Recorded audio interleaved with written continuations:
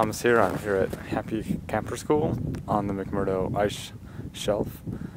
This is the class where we learn to put in a camp and learn how to survive in the Antarctic if there was some sort of emergency. So I guess I'll take you around camp and show you the survival trenches we made. First thing we did today was build this wall here out of snow blocks.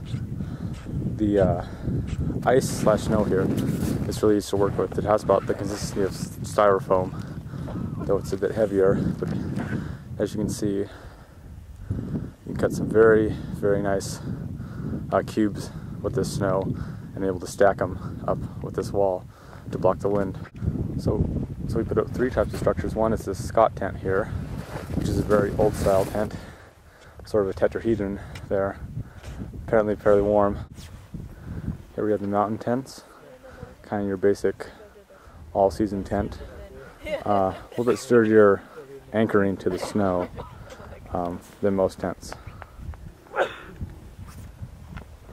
So here's what I'll be sleeping in tonight. It's the most primitive of the three options. It's called a survival trench, and I think when we go inside you'll see why. It's just basically for survival, not much else. So I'll take you on the ground tour now. We have the roof that I put over it with some shovels and some snow blocks. We'll just go down. You see I have 3 foam pads and a thermarest to keep me insulated from the snow, and then a sleeping bag on top. So we'll try to go down even further.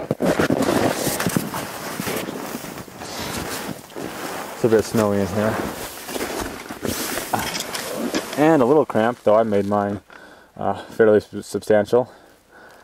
Cut out the inside, put a little place for my feet to rest here, and then when I stretch out and sleep, my feet will be down there. But that is basically it. You can look up. There's the roof, pretty nice.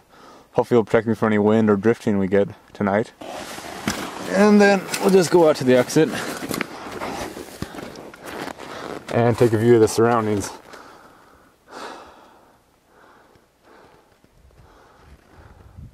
There's sun over Ross Island.